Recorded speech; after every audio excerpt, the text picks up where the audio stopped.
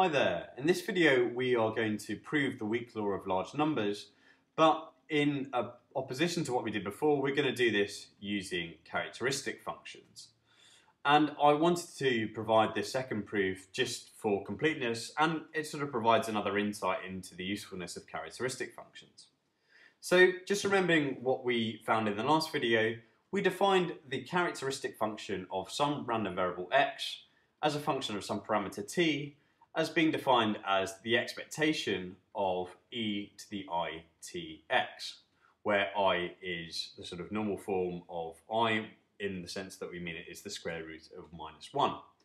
Okay, so that was the definition of the characteristic function of some random variable x. But then we went on to prove another couple of properties of characteristic functions, namely that the characteristic function of some random variable x1 plus some other random variable x2, if x1 and x2 are independent, then this is just defined as, or it can be shown to be actually equal to the product of the individual characteristic functions. And finally, the sort of last property which we found for a characteristic function was that the characteristic function of, let's say, some random variable x divided by n as a function of t is just equivalent to the characteristic function of a random variable x as a function of t over n. And that just came about because of the fact that we multiply t and x together in this sort of exponent here. Okay, so what else do we need to be able to proceed with this proof? Well, one of the things we need to be able to do is we need to actually expand our characteristic function in terms of a Maclaurin series. And in doing so, that's going to provide some insight into the usefulness of characteristic functions. So we can expand e to the itx, sort of forgetting about this sort of expectation term which I have up here to begin with, in a sort of Maclaurin series or a Taylor series which is expanded about 0.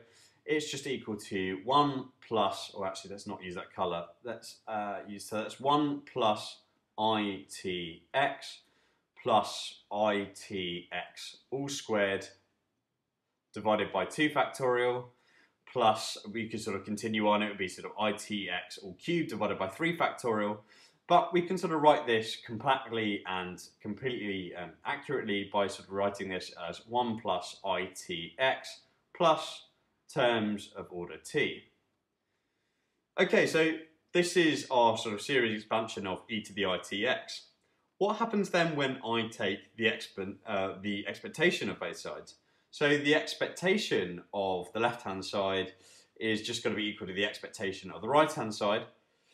But the expectations operator is a linear operator, so it just operates on each of these individual terms in the Maclaurin series in turn. So the expectation of just 1 is just 1, it's just a constant.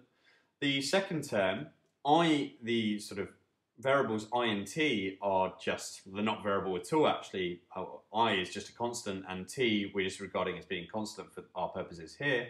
So we just get it mu for the second term because the expectation of some random variable x is just defined as being its mean, mu. And then we get some sort of other terms which we say are just order t. Okay, so that's the Maclaurin series expansion of characteristic functions. How can we then use this coupled with our other properties to prove the weak law of large numbers? Well, let's just first of all think about what we're doing here. The idea is that we're trying to find the characteristic function of some sample mean x bar n, which is just defined as 1 over n times the sum of I equals 1 to n of xi. So we're trying to find the characteristic function of x bar n, and what we're hoping is that as n tends to infinity, the characteristic function of our sample mean should settle down to something which looks just like a constant. So it should just be constant at the population mean mu. Okay, so I can write this sample mean another way.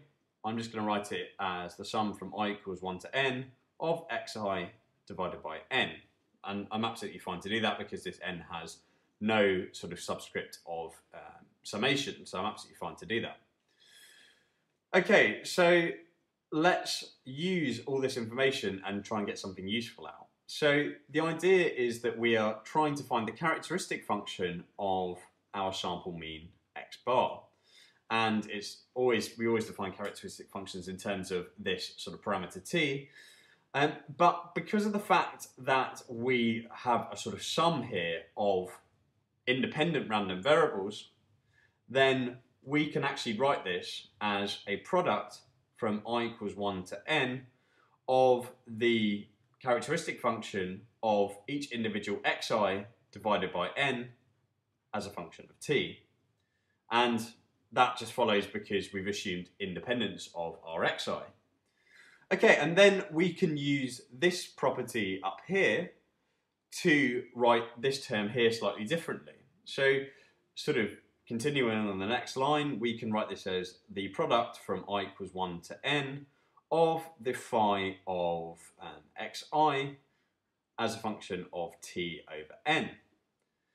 And of course, each of these xi's we're sort of defining as a random sample. They're all coming from the same population. So we can just write this as the product or the individual characteristic function of some random variable x as a function of t over n, all to the power n.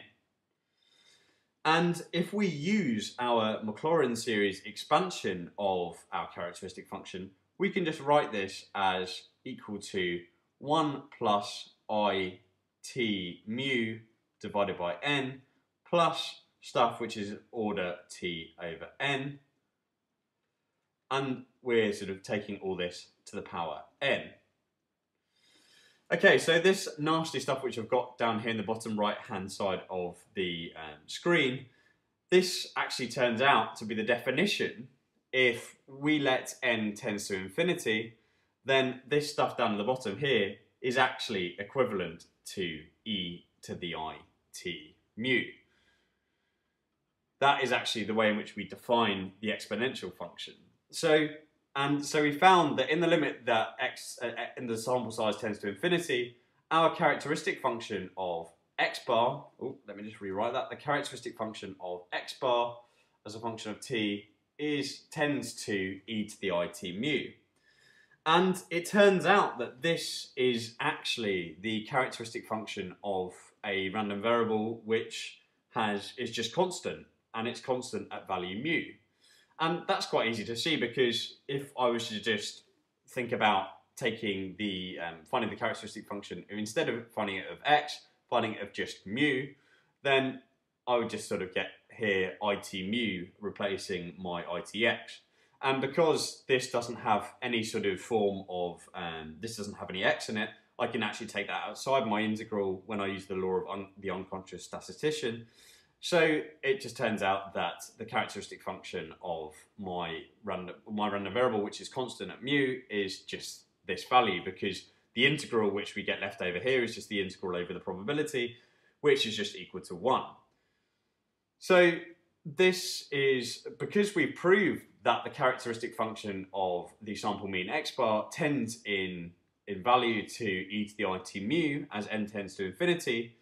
Because of the fact that I've sort of said that characteristic functions and random variables have a sort of one-to-one mapping, it turns out that because we've proved that a particular variable has a given characteristic function, then that characteristic function must represent that particular random variable. And in this case, our random variable is just a constant at the population mean mu.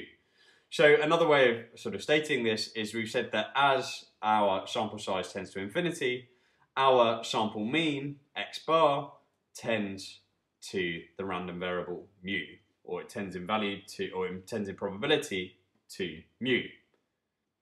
So we have just proved the weak law of large numbers, but we've done it using characteristic functions.